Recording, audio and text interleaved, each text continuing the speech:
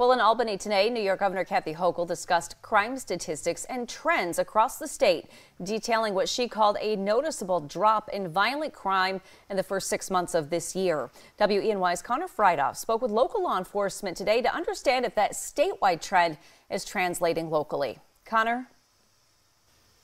Renata, compared to the first 6 months of 2022, the first 6 months of 2023 saw a 6% drop in violent crime. That's according to data reported by sheriff's offices and police departments in 57 New York State counties. I spoke with some of our local police to see how these trends stack up in the southern tier. Earlier this morning, Governor Kathy Hochul spoke at the New York State Association of Chiefs of Police's Leadership Summit. The governor discussed how resources are being used to bolster law enforcement efforts across the state and the results. And when we went from 500 car thefts in Monroe County in June to 152 last week when I was there, I saw what progress looked like because we had local law enforcement that worked in partnership with our state police and found the answers. And that's what we're going to continue to do.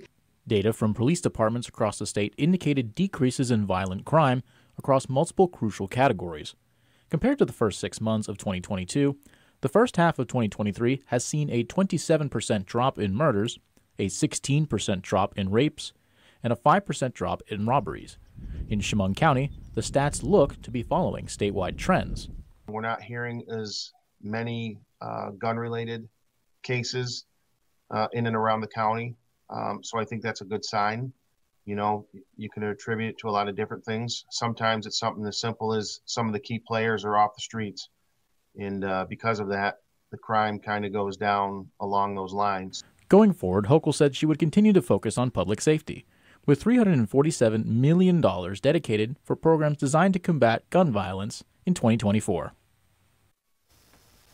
In addition to combating gun violence, new state investments will also provide $100 million in legal aid for prosecution and defense funding, as well as $31 million for alternatives to incarceration.